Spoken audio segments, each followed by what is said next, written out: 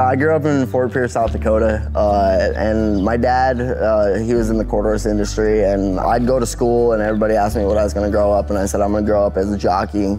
And then when I turned 16, I started riding races and traveling with the horse racing industry.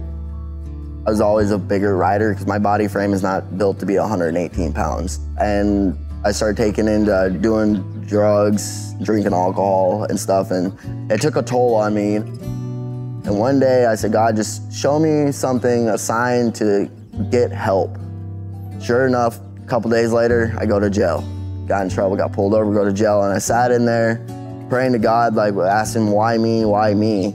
You know, and I was at rock bottom. I called my parents when I was in jail. They wouldn't even answer my phone call. They answered one time, and they're like, you're in jail, good luck.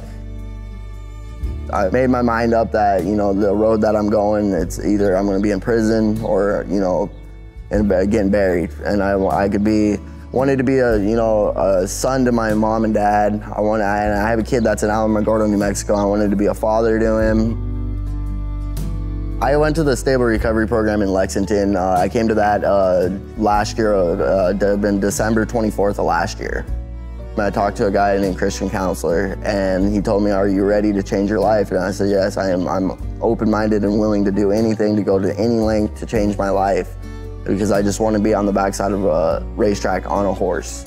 And after the 90 days that I was there and I graduated it and got my life back on track, he introduced me to Will Walden.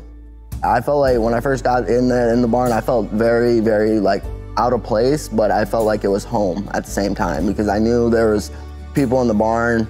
I knew Will really cared about me because he seen something in me that I didn't see in myself. And continue working for him, working hard. It's paying off for me.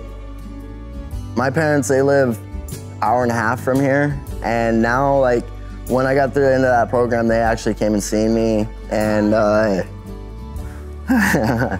like my son, I get to talk to him. Like the last 2 years of my life, I didn't get to talk to my son because I was out in the chaos of my life. And now it's like, I get to go and see him, and it's amazing because I can be a son, I can be a father, I can be a brother. Coming from South Dakota to Kentucky, it's a big step of class of horses and people, you know, and that's what I love about where I'm at. Minaret Station came to our barn. He was just, you know, he's always been a character, you know, when he first got there. And I started galloping him and stuff, and man, I mean, he's progressed so much. So we have a really strong connection with each other. And galloping wise, I mean, he's an unbelievable type of horse that I've ever been on. Getting on a horse that's going into a big race like that, the Breeders' Cup, I mean, it's so exciting. Like, there's times I don't think about it, I almost want to cry about it, you know, because it's tears of joy, because it's very exciting for this race team to get to send a horse to a race like that. He's progressing, and hopefully in the Breeders' Cup we can run like a champ, so.